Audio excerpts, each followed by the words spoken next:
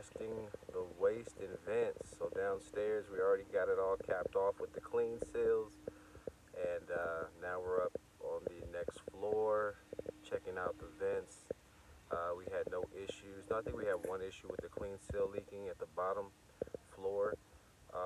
So for those who aren't familiar with clean seals, they're like these balloons that have a male adapter in that you spin into a clean out, and then you pump it up so that you can hold the water going up all the vents and the waistlines.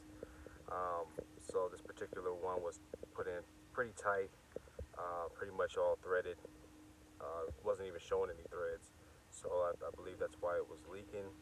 We pulled it out, hand tightened, and it worked perfectly. I used to struggle with those, man, so now I know. It seems like it's loose, so that's why a lot of people tighten it up, but it worked out when we loosened it up.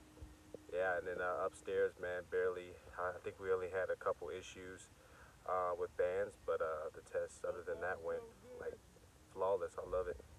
Love it when it all comes together, when people torque their bands. You know, you don't have a lot of issues. Just make sure you guys are torquing your bands. That's the thing I see the most.